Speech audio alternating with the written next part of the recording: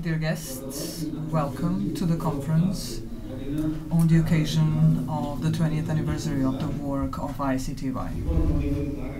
In the opening part, first I will give the floor to the President of the International Criminal Tribunal for the former Yugoslavia, Judge Theodore Meara. Excellencies, ladies and gentlemen, I am delighted to welcome you today here in Sarajevo as we mark together the 20th anniversary of the establishment of the International Criminal Tribunal for the former Yugoslavia, and consider the legacy that the ICTY has created and continues to create today. I am also very happy that we are marking the 20th anniversary of the ICTY with such a distinguished audience. In this respect, I would like to extend a very warm welcome to Mr. Bakir Izetbegovic, the representative of the Presidency of Bosnia and Herzegovina, and to His Excellency Jurijan Krak, Ambassador of the Netherlands to Bosnia and Herzegovina, both of whom will be speaking to you momentarily. I would like also to extend my thanks to His Excellency André Schaller, the Ambassador of Switzerland to Bosnia and Herzegovina, for joining us at this conference, and to the many other eminent representatives of states and the European Union and the OSCE who are with us today. Your presence is, in many ways, emblematic of the support and cooperation of countries who have extended to the Tribunal this cooperation in general, and in relation to this conference in particular. And on behalf of the Tribunal, I wish to thank you for your sustained commitment to and interest in our work. I would also like to particularly thank the donors whose generous support made this conference possible. In particular, the European Union, the governments of Switzerland, Luxembourg, the Netherlands, the Republic of Korea, the European Union, and the Open Society Justice Initiative.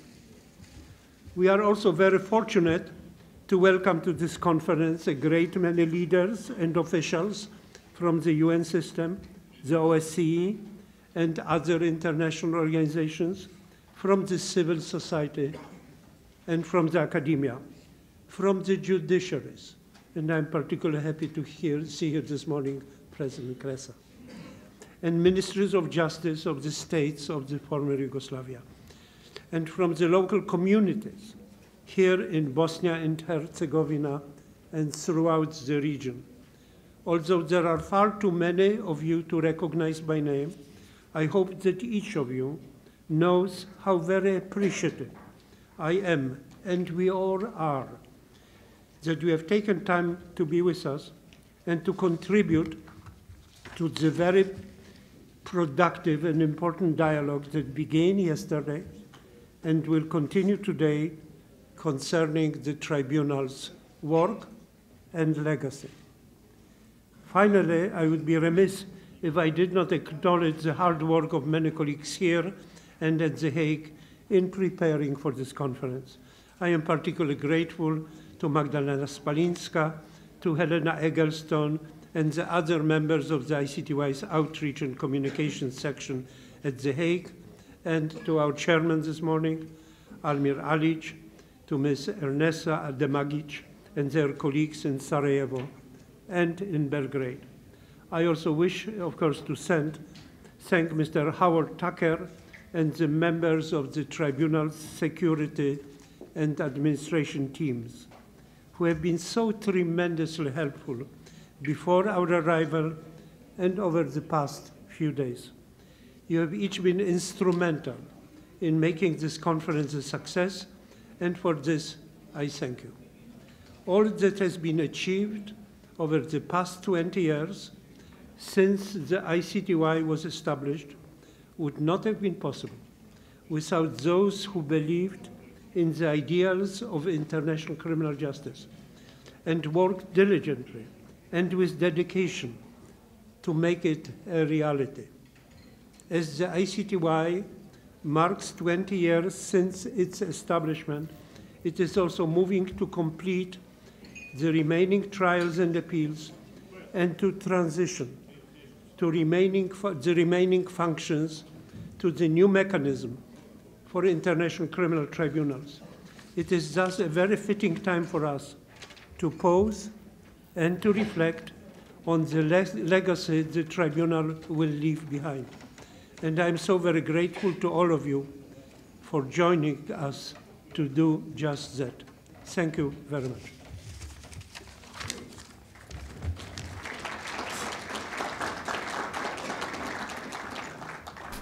Pozivam ambasadora Nizozemske u Bosni i Hercegovini. Ambassador of Netherlands in Bosnia and Herzegovina, Mr. Julian Krak. Judge Maron, representative of the presidency, Mr. Izetbegovic, distinguished guests, ladies and gentlemen, dear colleagues, I'm also delighted to see in the audience Madame Crescio, judge at the State Court, and also the State Prosecutor's Office is represented here today. They're key players in safeguarding the legacy of the ICTY in Bosnia.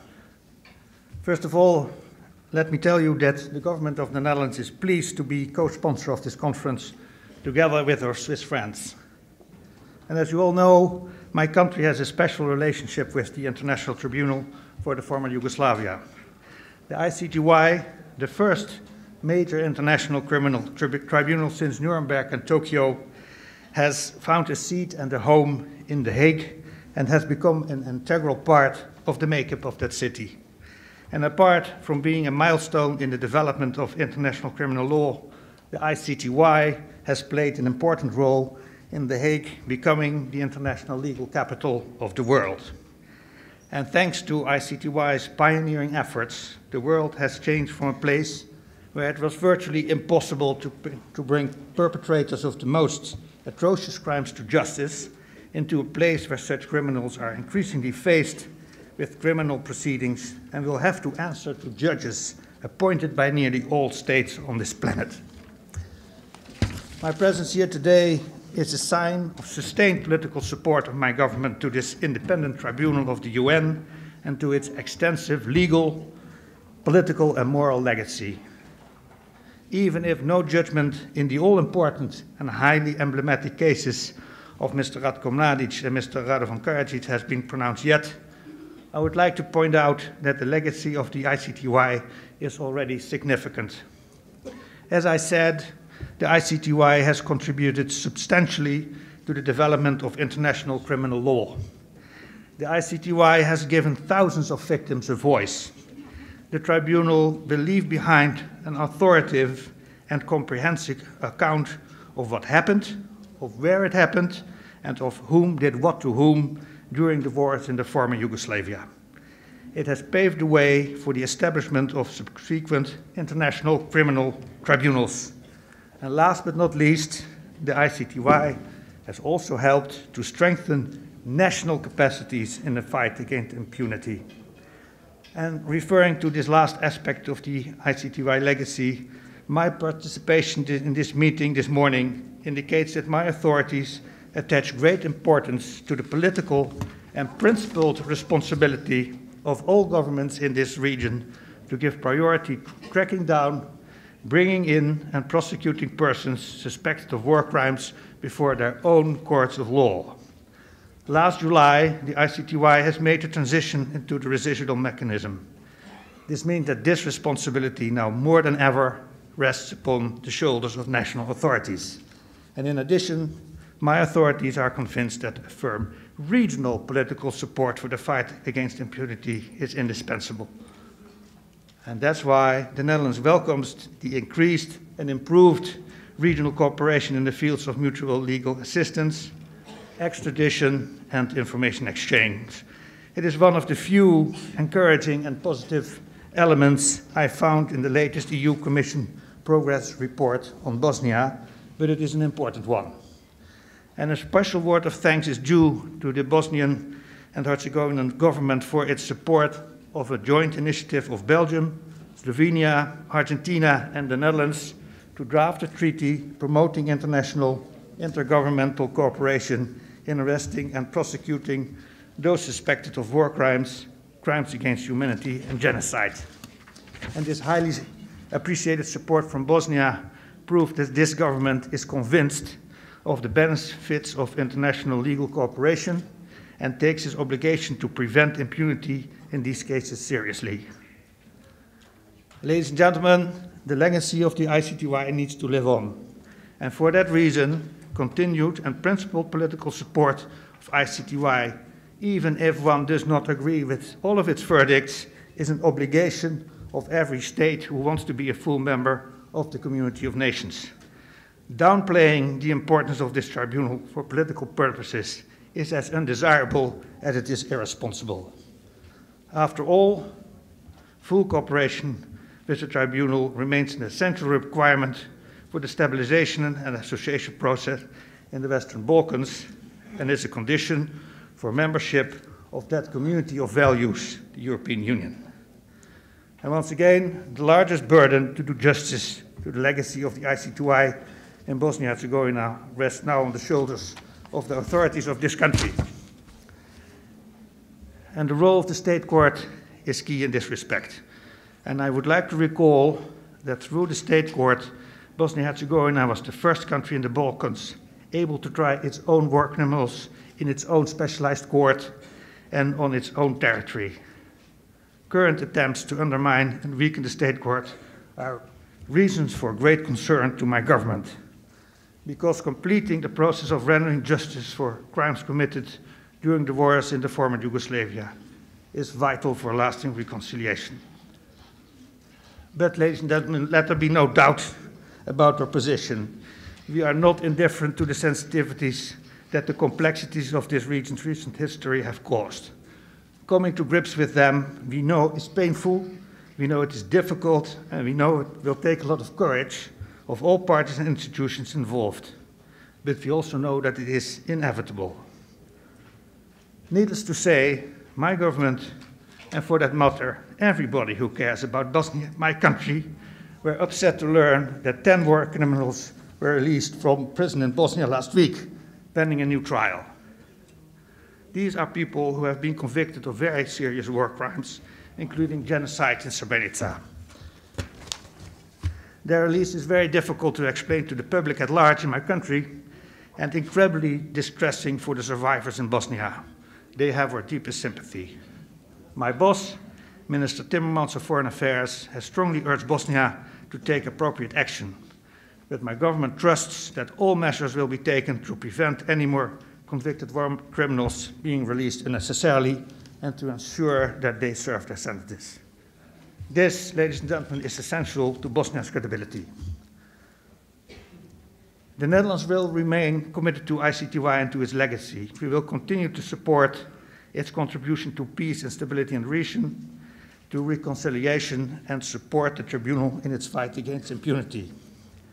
The tribunal's outreach program, encompassing multiple transitional justice mechanisms, will continue to play a pivotal part. Transitional justice aims to build a bridge between the past and the future by dealing with past human rights abuses while trying to assure that such abuses never happen again. To conclude, ladies and gentlemen, distinguished guests, we will continue to focus our efforts on maximizing ICTY's legacy, both through the commitment to its completion strategy and with regard to the establishment of the residual mechanism. In short, we will remain committed to ICTY and continue to support its contribution to lasting peace and stability in this part of our beloved continent. Thank you very much.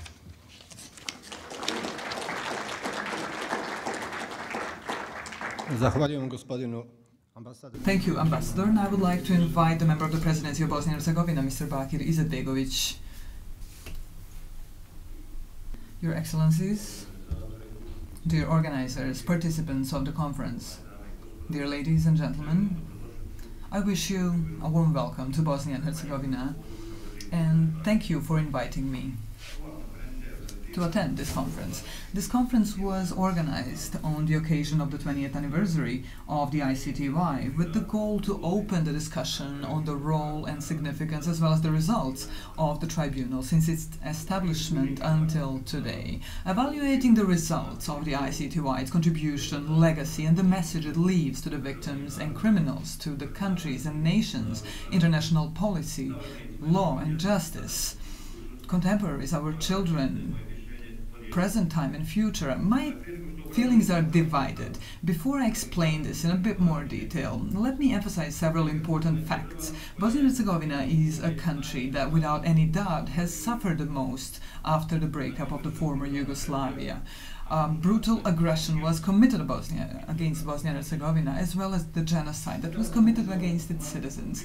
Recently I went to Tomašica, near Prijedor, the biggest mass grave after the World War II in Europe, where until now over 400 bodies of killed men, women and children were found. It is estimated that close to 1,000 bodies will be found. I would like to appeal to all those who have conscience to visit such places, places like Tomašica. Unfortunately, places like Tomašica are something that Bosnia and Herzegovina is abundant with.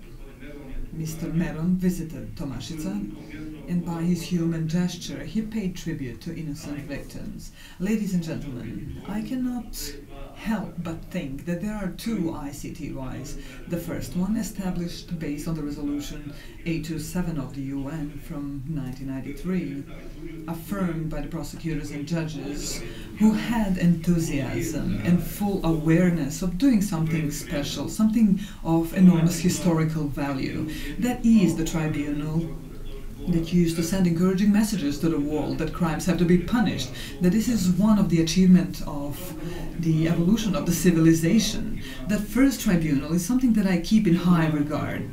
In its work, we recognized our hopes, the hopes of these people, the families of the victims. In this world, there is justice, after all.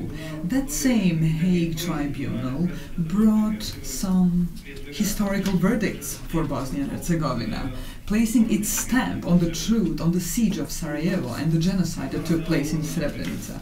Also, the ICTY gave huge contribution to the development of international criminal justice and established the principles of the human rights, internationally speaking. Also, rape or sexual violence during an armed conflict through Hague verdicts for the first time was recognized as crime against humanity. Unfortunately, in the time after that period, ICTY strayed from its original ideals. In the silence, behind the curtains, new ICTY was developed, the court that, according to modern analysts and numerous intellectuals, under the pressure of the strong ones, of the power ones, got tired, and its only goal became to finish its job. This new ICTY is looking through different eyes at the crimes that were committed in Bosnia and Herzegovina. How else to understand the releases of the leaders of the military, intelligence and police from the war times for the crimes they have committed?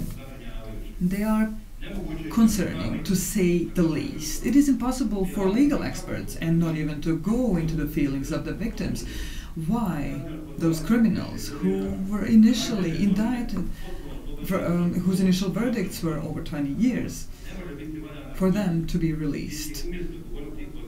It is tasteless to talk about the knowledge and the verdicts of the same courts, because some of them made verdicts that are 20 plus years, and some of them release those same people. How much sense does that make? Command responsibility became almost impossible to prove. Planners, those who made the decisions, became untouchables, protected for criminal persecution. Victims are wondering, what kind of world is this that we're living in? Is justice accessible to regular people, or is it a privilege of the mighty ones? How valuable is a life of a regular person in the Balkans? Those who issued the orders, those who planned taking away the lives of thousands of people, dozens of thousands of people, are going to all together spend several decades in comfortable prisons throughout Europe. What message is being sent to the victims by doing this? And what message is being sent to the planners of the future wars? ICTY has not completed its job yet. There are several capital processes that are still ongoing.